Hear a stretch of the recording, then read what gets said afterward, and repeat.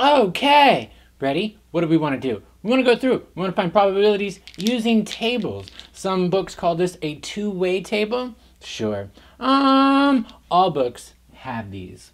I looked through all my books. You know, all the big ones. If I'm looking at this table up here, yes, it has the frequency of occurrence of each one of these items. Now, your book is going to color it fancy with words and give you a story and all that to make this more general. I'm just putting some numbers in here. What's this number? This is the number of things that occurred in A and B. This is the overlap of A and B. Some would write it A and B. And some would write it A and B. These are two different ways.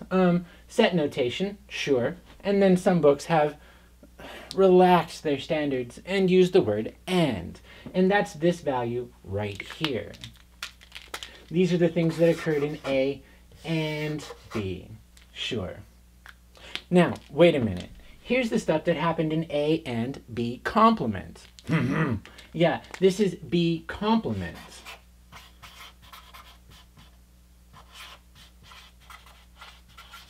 This is everything that is not in B. Sure. All right, so maybe we want to find everything that is in A, because this is the stuff in A and B. This is the stuff in A and B complement. So if we're going to find the stuff in A, that's going to be over here in its margins. So the things that occur in A are going to be in its margins. Here we have 70 things in A. Sure. Here we're going to have 30 things in A complement. But maybe we want to know how many things happened in event B. In event B, this is 50, and B naught is 50. Hey yo 50, hey yo 50. Let's look at our margins in a quick margin check. Would be to see 50 plus 50 is 100 total things occurred. Okay, and up here 70 and 30, 100 total things occurred.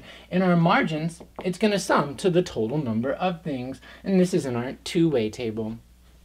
Yeah, some of these tables are represented by probabilities. Now, if we take this number and divide it by the total number, that's going to give us the probability of things that occur in A and B. Let's do that now.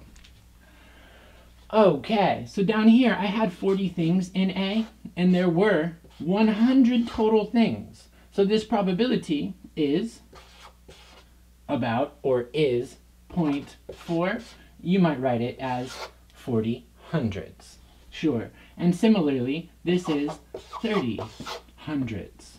And this one down here, this is 50 hundredths. And this one is also 50. Nope, just kidding. Back that stat up. What should this be? This should be 10. Sure. Why? Because if we look back in this one, we had 10 things in our original, and then 10 divided by 100 is a tenth. Yes. And then down here, this is not 50. Come on. What should this be? Back up here in our original, this was 20, so this was 20 hundredths.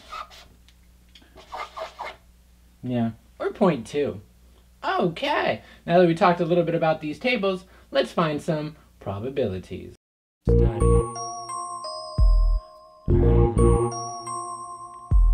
Ask questions.